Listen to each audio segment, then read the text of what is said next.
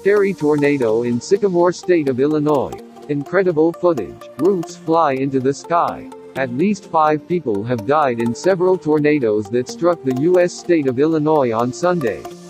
According to the Chicago Tribune, the National Weather Service has confirmed that wind speeds reached 179 kilometers per hour, 50 meters per second.